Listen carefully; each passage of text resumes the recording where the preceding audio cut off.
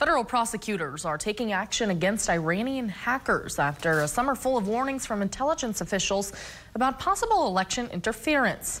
As national correspondent Matt Galka tells us, the move comes after alleged hacks of the Trump campaign. The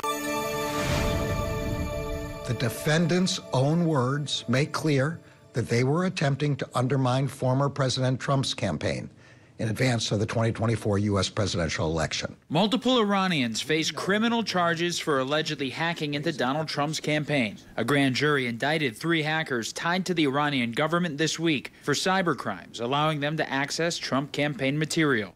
The American people, not a foreign power, decide the outcome of our country's elections. Prosecutors say between June and August, the hackers stole debate prep, vice presidential vetting material, and emails from Trump's campaign. Some of the stolen documents were sent to journalists, with almost all of the outlets choosing not to publish what they received. The materials were also sent to members of the Biden campaign before it turned into the Kamala Harris campaign. Harris's team says they didn't use anything that was sent by the alleged hackers. Our enemies are desperate to prevent Donald Trump from returning to the White House. Along with the hacking, the Trump campaign says they've been briefed on credible threats from Iran to try and assassinate him. Trump's administration authorized the killing of a top Iranian military commander in 2020 and pulled out of the Iran nuclear deal in 2018. The U.S. is offering a $20 million reward for info leading to the arrest of a different Iranian national accused of plotting to kill former Trump national security advisor John Bolton. This is something we've been tracking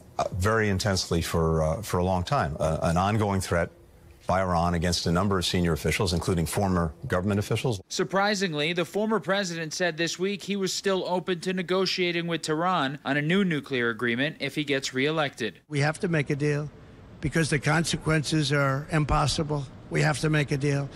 And they would have had a deal. The hackers are still in Iran, meaning it's unlikely they'll ever face prosecution. But the Justice Department hopes that by publicly naming the charges, they'll deter future hacking attempts. Reporting in Washington, I'm Matt Galka.